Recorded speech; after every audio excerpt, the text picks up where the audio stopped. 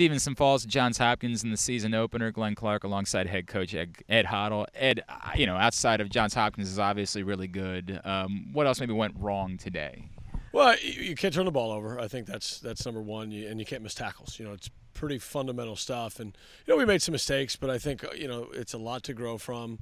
Hats off to them. They're a good, physical, mature football team, and they're well coached, and they didn't make mistakes. And, we're going to take the film and really learn from it. So let's go from there, right? Give me some positives that you take away from today. This is a very difficult schedule to start the season. Everybody knew that. What are the positives you take from today as you're building towards conference play? I think the most important thing is the experience.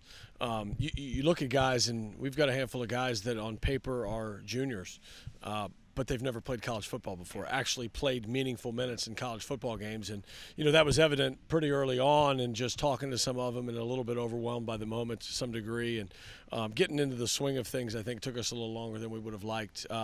So, I think the big positive is experience, and having game reps and learning from those game reps is going to be key for us moving forward. Can you put into words what it meant to just walk out the Mustang Stadium, look around, see a big crowd, see it feel like football again for the first time in a long time? It was exciting. There was a lot of times, during the various shutdowns that, I'd find myself out here walking over to caves or whatever, and, kind of imagine, it full again, and, having students and parents and families out there, so it was nice to finally get back to playing football. I wish we'd have played a little better football today, but I think there's still good days ahead for this football program. I tend to agree with that. All right, Coach, appreciate it. No, it's a tough one today. Thanks for spending a minute with us. Good luck next week at RPI. Absolutely. Thanks very much. It's Coach Ed Hottle. I'm Glenn Clark. GoMustangSports.com.